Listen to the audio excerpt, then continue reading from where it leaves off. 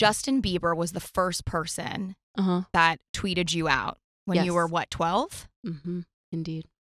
Does he still support you to this day? Do you still have any sort of relationship? Yeah, of course. And people ask me this all the time. We spent so many years so close, and I think that we'll always have that sort of like bond that will remain no matter what. We don't see each other as frequently as we used to, but yeah, he's always someone that I can pick up the phone and call and have, a conversation with if I'm feeling any type of way, and he's great.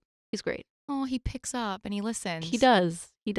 And I'm occasionally the one who picks up. He also, like, I think values our friendship, and he goes through a lot, and I think that, it's nice that he feels like he can have a friend in me and stuff, and he knows that, like, I love him for him.